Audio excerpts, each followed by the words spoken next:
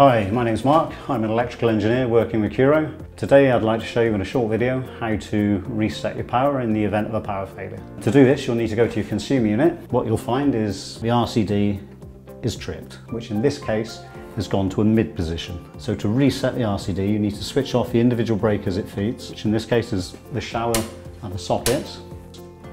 Push down on the RCD and then press up firmly to reset.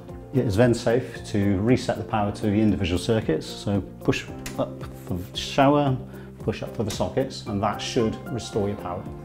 In the event that the RCD continues to trip and you can't get it to reset, you would then need to check your appliances. It's more than likely going to be something plugged into a socket.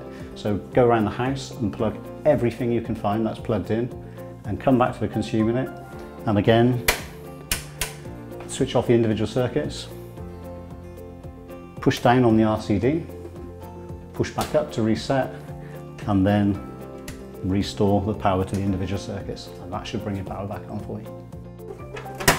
If you still need help, get in touch. Thank you for watching.